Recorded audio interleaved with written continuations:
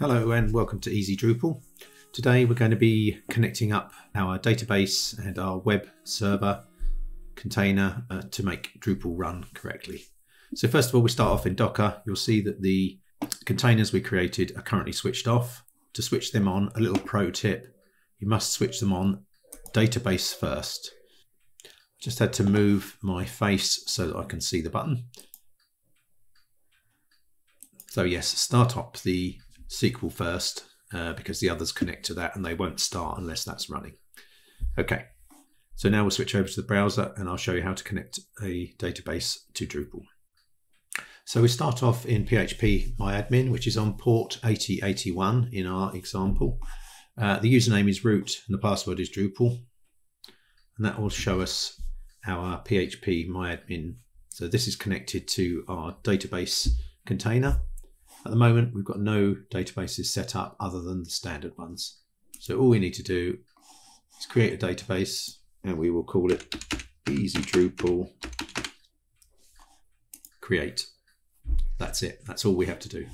Then we switch over to the Drupal screen here, or the Drupal install screen, which is on port 8090. And we can go through the setup process.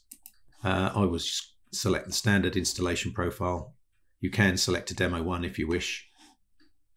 So here we need the database name, which we've just set up, which is Easy Drupal. The database username is root, and the database password is Drupal. Now, this is the tricky bit. We need to connect to our host. Now, it isn't localhost, which would be the standard. It is actually what we have in here, which will be MySQL demo. That's the name of the server.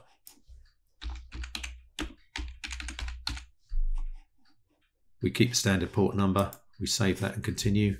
With a bit of luck, that should be able to connect. It did.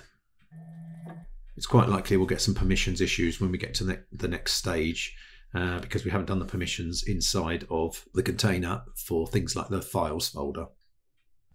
Okay, so here we can give our site a name.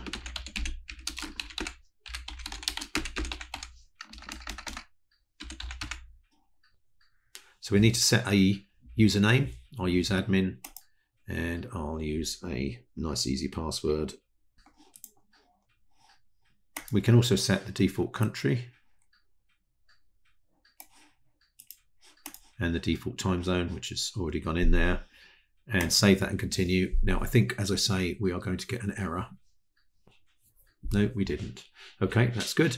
So that's it. We've successfully installed Drupal on our local host using Docker. If you follow the procedure, it's pretty easy. I was expecting to see an error actually, because I thought that it wouldn't be able to write to the files directory, but obviously it was able to.